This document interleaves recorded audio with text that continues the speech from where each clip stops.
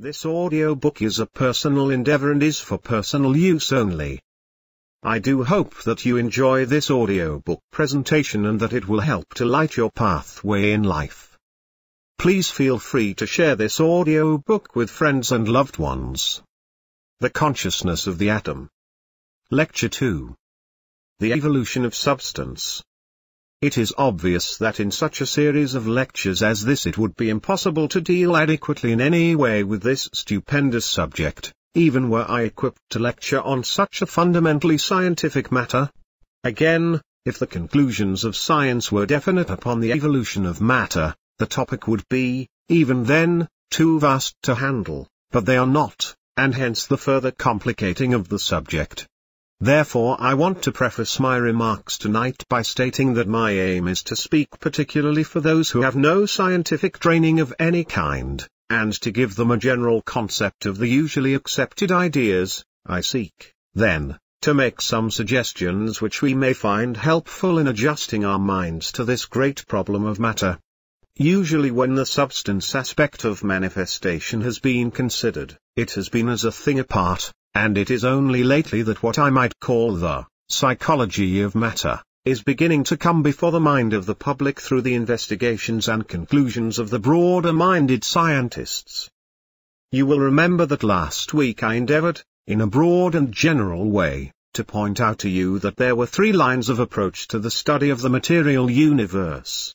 There is the line which considers only the materialistic aspect, and is occupied only with that which can be seen, which is tangible, and which can be proven.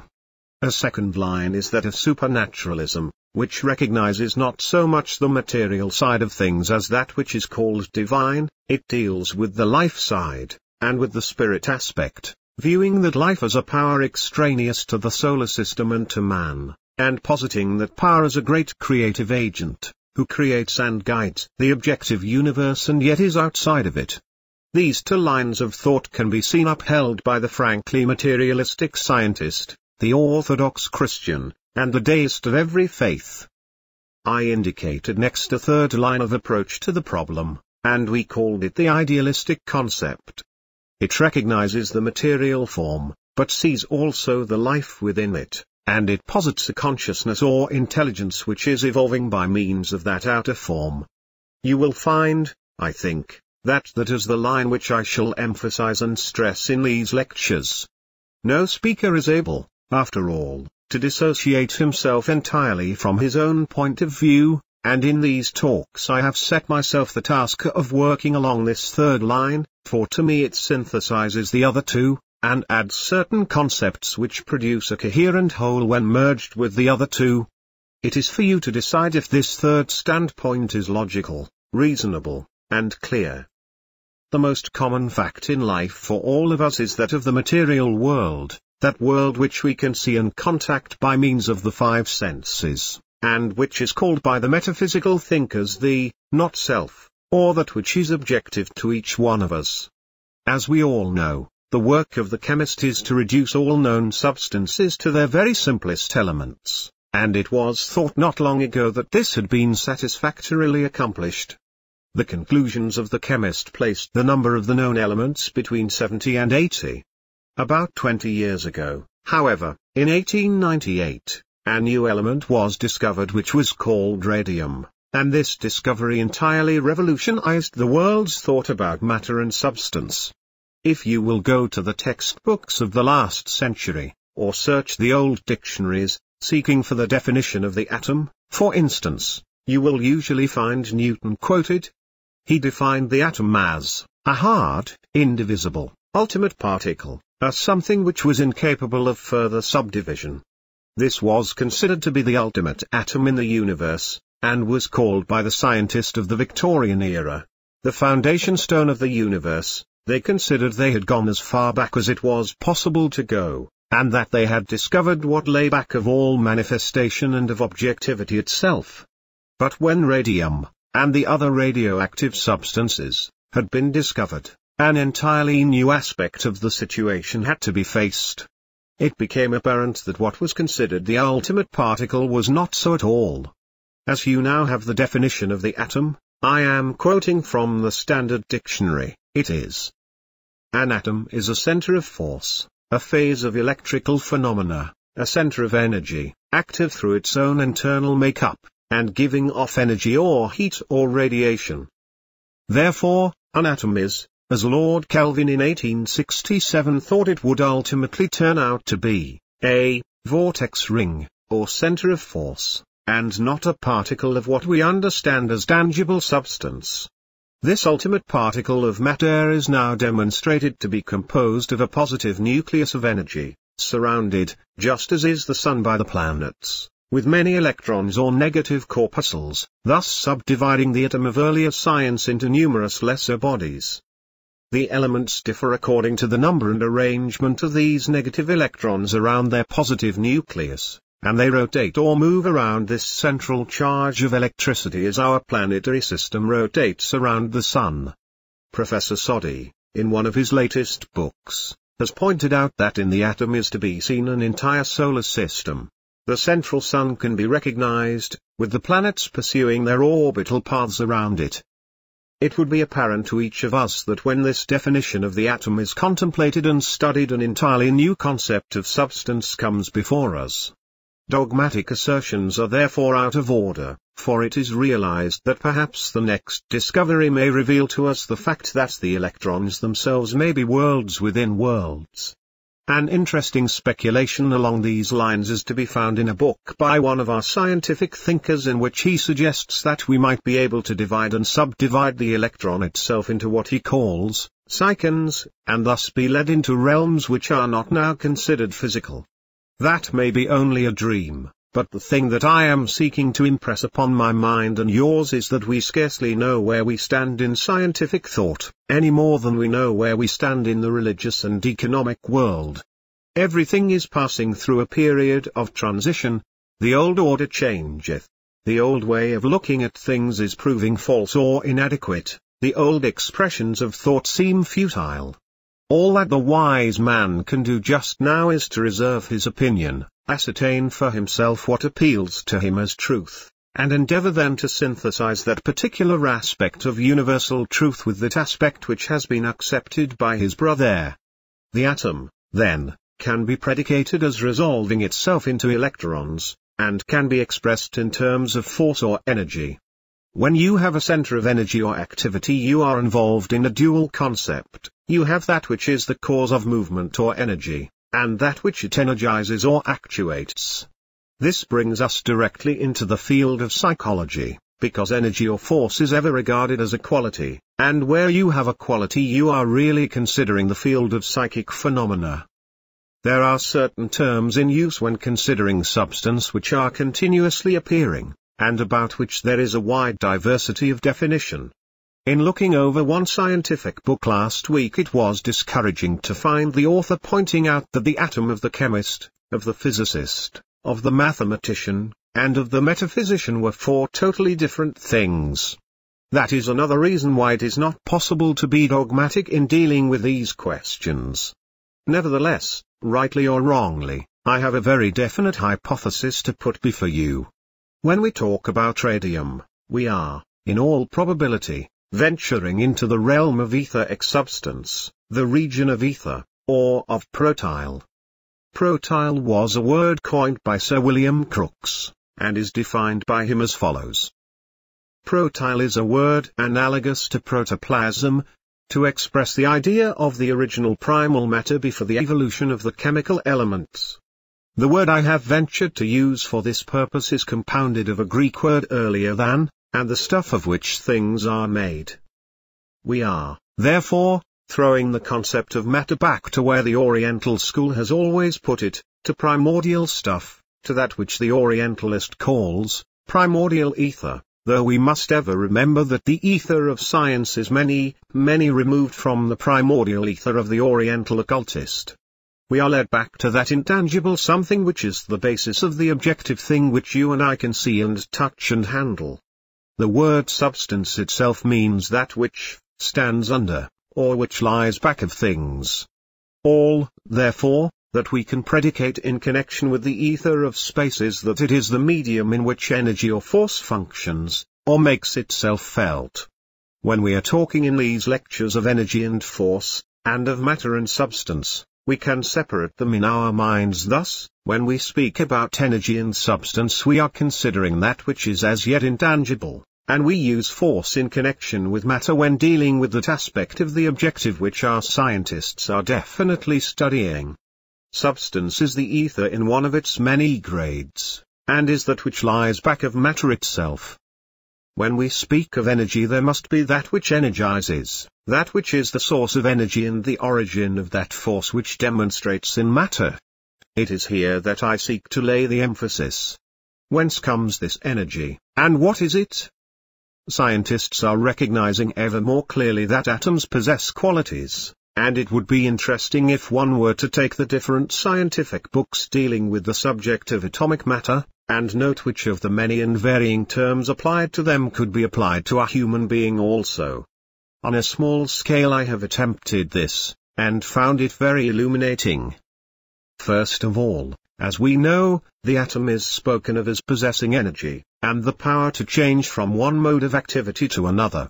One writer has remarked that absolute intelligence thrills through every atom in the world. In this connection I want to point out to you what Edison is reported by an interviewer as having said in Harper's Magazine for February 1890, and which is enlarged upon in the Scientific American for October 1920. In the earlier instance he is quoted as follows: "I do not believe that matter is inert, acted upon by an outside force. To me it seems that every atom is possessed by a certain amount of primitive intelligence. Look at the thousands of ways in which atoms of hydrogen combine with those of other elements, forming the most diverse substances. Do you mean to say that they do this without intelligence? Atoms in harmonious and useful relation assume beautiful or interesting shapes and colors, or give forth a pleasant perfume, as if expressing their satisfaction. Gathered together in certain forms, the atoms constitute animals of the lower order. Finally they combine in man, who represents the total intelligence of all the atoms. But where does this intelligence come from originally?" asked the interviewer. "From some power greater than ourselves," Edison answered. "Do you believe, then, in an intelligent creator, a personal God?" "Certainly. The existence of such a God can, to my mind, be proved from chemistry." In the long interview quoted in the Scientific American, Edison laid down a number of most interesting surmises from which I have culled the following. 1. Life, like matter, is indestructible. 2. Our bodies are composed of myriads of infinitesimal entities, each in itself a unit of life, just as the atom is composed of myriads of electrons.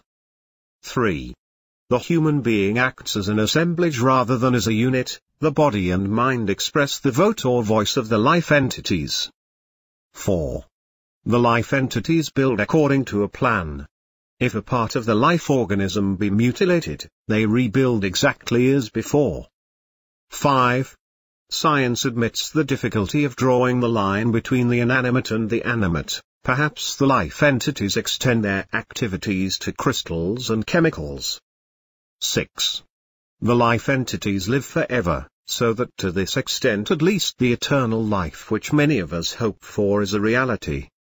In an address given by Sir Clifford Allbutt, President of the British Medical Association, as reported in the Literary Digest of February 26, 1921, he speaks of the ability of the microbe to select and reject, and in the course of his remarks he says, "When the microbe finds itself in the host's body, it may be wholly out of tune, or wholly in tune, with any or all cells that it approaches. In either case presumably nothing morbid would happen. Morbid happenings would lie between this microbe and body cells within its range but not in tune with it. Now there seems to be reason to suppose that a microbe, on its approach to a body cell only just out of its range, may try this way and that to get a hitch on. If so, the microbe, at first innocuous, would become noxious.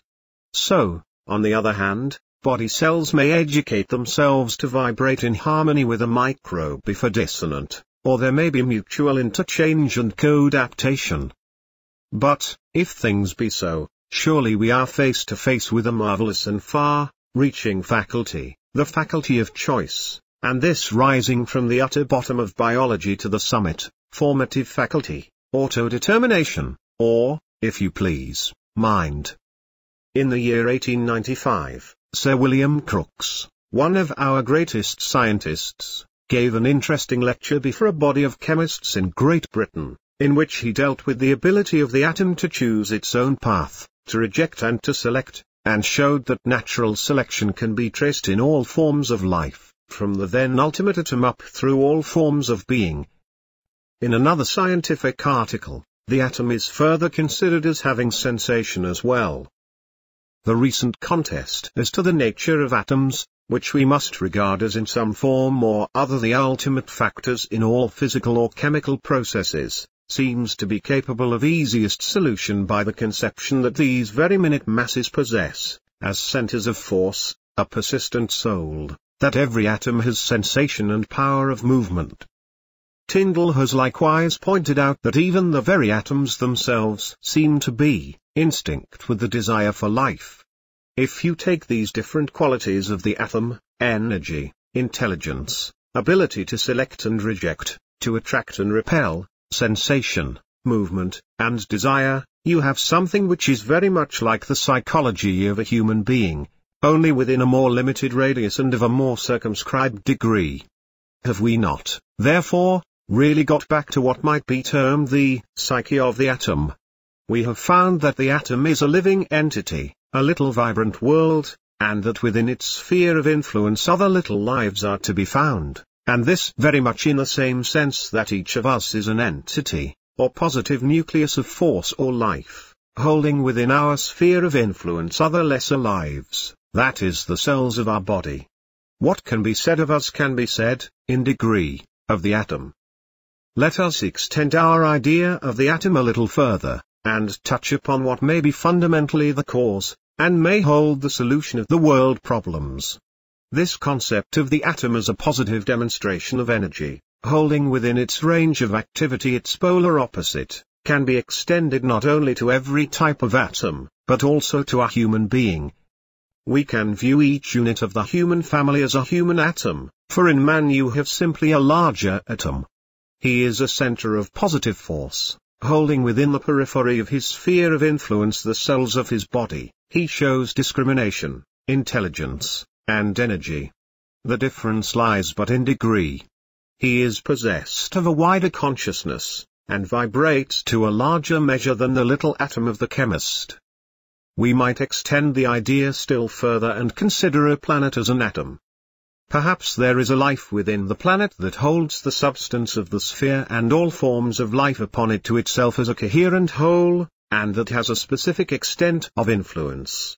This may sound like a wild speculation, yet, judging from analogy, there may perhaps be within the planetary sphere an entity whose consciousness is as far removed from that of man as the consciousness of man is from that of the atom of chemistry.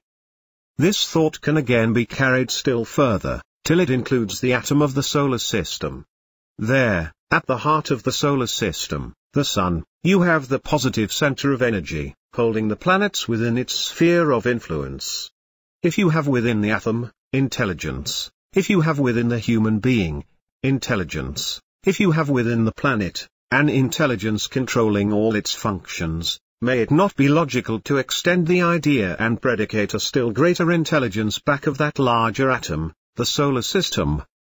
This brings us ultimately to the standpoint which the religious world has always held, that of there being a God, or divine being. Where the Orthodox Christian would say with reverence, God, the scientist with equal reverence would say, energy, yet they would both mean the same.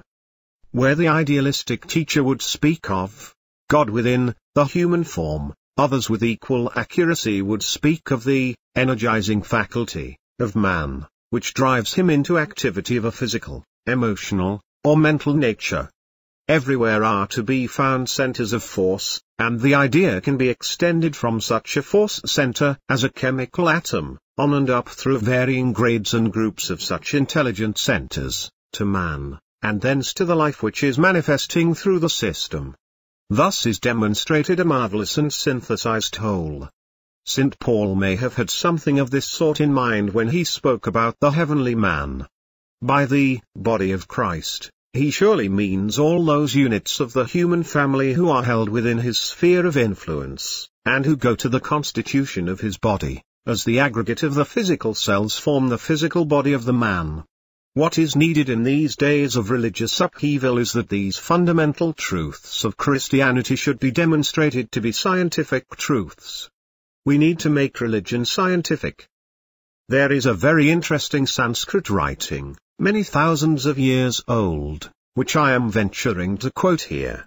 It says, "Every form on earth, and every speck, atom, in space, strives in its efforts towards self-formation, and to follow the model placed for it in the heavenly man.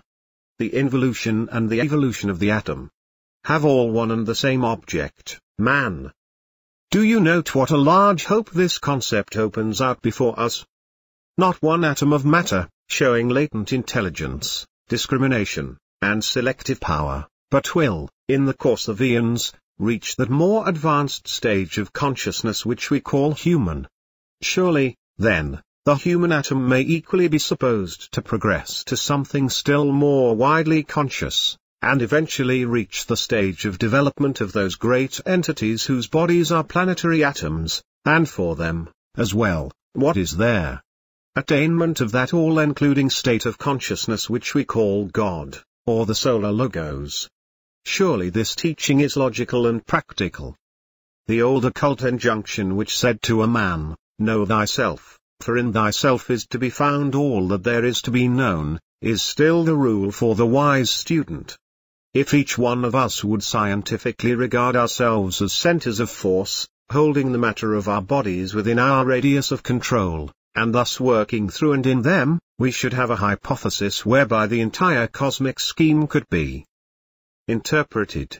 If, as Einstein hints, our entire solar system is but a sphere, coloring is given to the deduction that it, in its turn, may be but a cosmic atom. Thus we would have a place within a still larger scheme, and have a center around which our system rotates, and in which it is as the electron to the atom. We have been told by astronomers that our entire system is probably revolving around a central point in the heavens. Thus the basic idea which I have sought to emphasize can be traced all the way up, through the atom of the chemist and physicist, through man, through the energizing life of a planet, up to the logos, the deity of our solar system, the intelligence or life which lies back of all manifestation or of nature, and on to some greater scheme in which even our God has to play his part and to find his place. It is a wonderful picture if true. I cannot deal tonight with the different developments of this intelligence animating all atoms, but I should like for a moment to take up what is perhaps the method of their evolution, and this from the human standpoint, which concerns us the most intimately, remembering ever that what is true of any one atom should be true in greater or less degree of all. In considering broadly the atoms of the solar system, including the system itself, there are two things noticeable. The first is the intense life and activity of the atom itself, and its internal atomic energy, and the second is its interaction with other atoms, repelling some and attracting others. Perhaps, then, we may deduce from these facts that the method of evolution for every atom is due to two causes: the internal life of the atom itself, and its interaction or intercourse with other atoms. These two stages are apparent in the evolution of the human atom. The first was emphasized by the Christ when he said, "The kingdom of God is within you," thus pointing all human atoms to the center of life or energy within themselves, and teaching them that from and through that center they must expand and grow. Each one of us is conscious of being centered within himself. He considers everything from his own standpoint, and the outer happenings are mostly interesting just in so far as they concern himself. We deal with things as they affect us personally, and all that occurs to others at a certain stage of our evolution is important only as it concerns ourselves. That is the present stage of many and is characteristic of the majority. It is the period of intense individualism, and that in which the I concept is of paramount importance. It involves much internal activity. The second way the human atom grows is through its interaction with all other atoms, and this is something which is only just beginning to dawn upon the human intelligence, and to assume its just importance. We are only beginning to realize the relative significance of competition and of cooperation, and are on the verge of realizing that we cannot live our life selfishly and apart from the group in which we find a place. We are commencing to learn that if our brother is held back, and is not making progress, and if the other human atoms are not vibrating as they should, every atom in the body corporate is affected. None of us will be complete until all other units have achieved their fullest and most complete development. Next week I shall enlarge a little upon this, when I take up the question of form building. I only seek tonight, in bringing this lecture to a conclusion, to bring to your consciousness an appreciation of the place we each hold in the general scheme, and to enable us to realize the importance of the interaction which goes on between all atoms. I seek to point out the necessity of finding for ourselves our place in the group to which we naturally belong, in which we are as the electrons to the positive charge, and of our then proceeding to do our work within that larger atom, the group. This makes the entire hypothesis not merely a wild dream, but a practically useful ideal. If it is true that all the cells of our bodies, for instance, are the electrons which we hold coherently together, and if we are the energizing factor within the material form, it is of prime importance that we recognize that fact, and deal rightly and scientifically with those forms and their atoms. This involves the practical care of the physical body and the wise adaptation of all our energy to the work to be done, and to the nature of our objective. It necessitates the judicious utilization of that aggregate of cells which is our instrument, or tool, and our sphere of manifestation. This is something of which we, as yet, know little. When this thought is developed, and the human being is recognized as a force center, the attitude of people towards their work and mode of living will be fundamentally altered.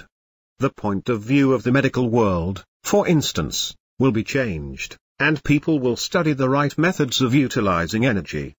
Disease through ignorance will no longer exist, and the methods of transmitting force will be studied and followed. We shall then be truly intelligent atoms, a thing we, as yet, are not.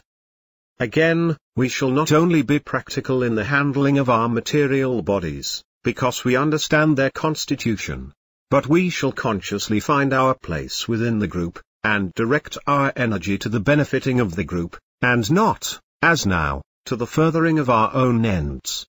Many atoms have not only an internal life of their own, but also radiate, and as radioactivity is gradually understood, so the study of man as a center of active radiation will also come into being.